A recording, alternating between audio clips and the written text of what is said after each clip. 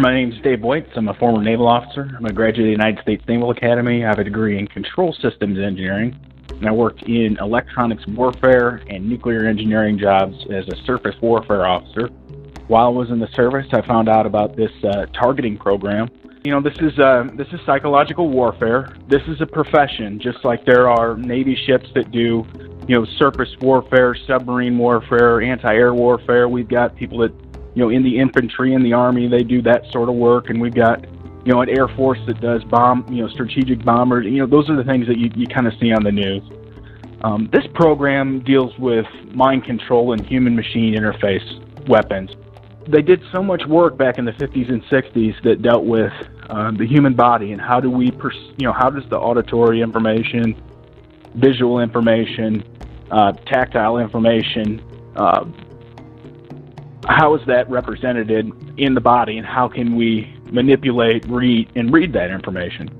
Well, we've gotten to the point with the modern computing that we're able to accurately depict the body's basically all the senses of the body. So the personality overlays, that's basically a recording. You're recording a person that's in a specific emotional state. So say rage, or even something as simple as stubbed your toe, or morning sickness, or you've got a cold.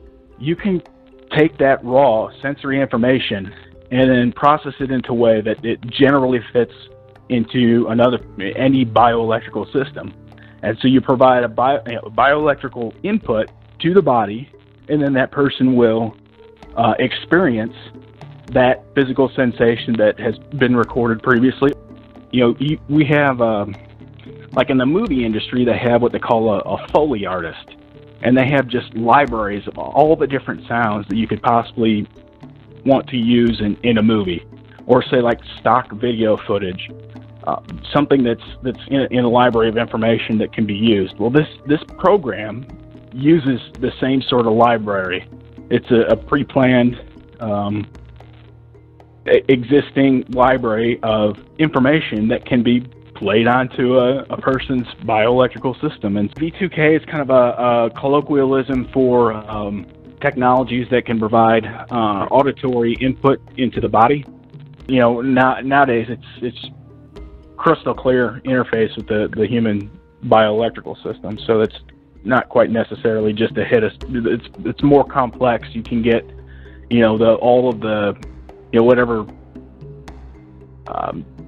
school of psychology you follow. If it's whatever, you know, different psychologists will say there's like 7 basic human emotions or whatever. You can get into even some of the, you know, submodalities of each of those with this technology. And then, but separately, the synthetic telepathy, that is the more advanced human-machine interface system that completely interfaces with the body's bioelectrical system. So not only can you get auditory information from that system, you can get gustatory, smell and taste, as well as full-on tactile. Every square inch of your body can be, they can, in the centers which perceive that information in the brain, are stimulated, and you can create, any, like we said before, it's a recording or live information of, you know, any sort of touch that you can imagine. You know, with this technology, you can, you know, just as sure as it feels like, you know, you're being cut or burned or punched, or, you know, they can create any, you know, touch sensation with this technology. You know, it's kind of a completely bi-directional system that could hurt you. You know, they can hurt you while they're, you know, they talk to you and hurt you at the same time. So it's full-on torture with this system. But yeah, so when you're talking about creating kind of like a conflict within the person, that's like some of the, you know, if you start any process, you know, it starts out people doing it by hand, and then eventually they automate it. So a lot of this is done with algorithms. So, you know, a lot of the, you know, in the past, say in the, whatever it was, 60s, 70s, 80s, where they would have to do this type of COINTEL type of attack, you know, it might be labor intensive. You might have to hire, you know, 30 guys or 40 guys to pull one of these programs off. So at some point, they wanted to automate it and go, you know, repurpose their operatives for other assignments. And so what they came up with was what they call a psychotronic mind virus. That's kind of passé term or outdated. But it's just the idea that you automate this psychological warfare process. So you have a system that is able to interface with the body and provide the sensation of touch. And for a lot of targets, what they'll do is they'll split the body in half and make all the touches on the, say, one side of the body, they'll condition it to like no, or they'll condition the right side of the body to yes. And just with those two words, being able to communicate no and yes, you can cause a lot of inner turmoil just by being contradictory with the person. So I guess the best way to explain it is they used to have these games, were question and answer games that you would play with a computer. I think it was back in the 80s or something like that. And it was the forerunners of like artificial intelligence. And just by playing a yes/no game, you can cause a lot of strife with the person, contradicting them, and then anything that would build confidence, you try to negate that, and then anything that would cause them to be upset, you reinforce that. Or depending on where the program's working, they try to induce manic and depressive states.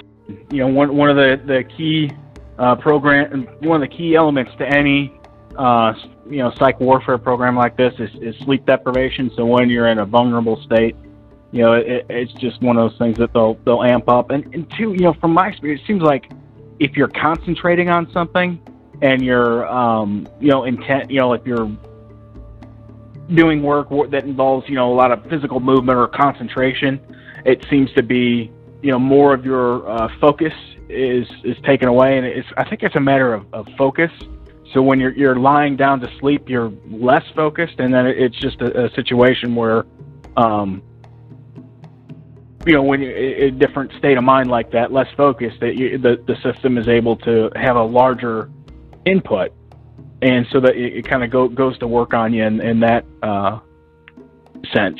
But I'm one of those people that clearly thinks this is worldwide, ground penetrating type of radar system, that there's just nowhere you can go that you're not going to be clearly linked with this system. And I think something that might be insightful for people who don't know this already and maybe have a hard time understanding, that it can affect everyone around you too. That they can do little tricky things with the people around. Yeah, that's the unfortunate reality that you have to explain this to the public. We're so lucky with the Snowden movie that they demonstrated kind of the 3-hop system. So you think in that movie they show graphical user interface. Think of it like a web browser, like the tabbed browsing they now have, where you can have 1, 2, and 3 tabs. Imagine the first tab is what they call the first hop. So say an average person has 40 contacts, in their social network, on their Facebook page, or among their friends and family. That's their normal social network. Well, then each of those 40 has 40 again, and that would be the second hop. So that second tab would have 40 times 40. And then the third tab, of each of those, however many of those contacts work out to, and they say, okay, for one target, if you monitor one person, now you are allowing yourself to gather all the phone data from I think they said 1.5 or 2.5 million people just by monitoring one person. And so it seems like there's a similar situation here. If they take, say, whatever it is, 10,000, 20,000 targets, and they're putting those targets on this system, if they go 3 hops out, they kind of give themselves permission to really put everyone on it.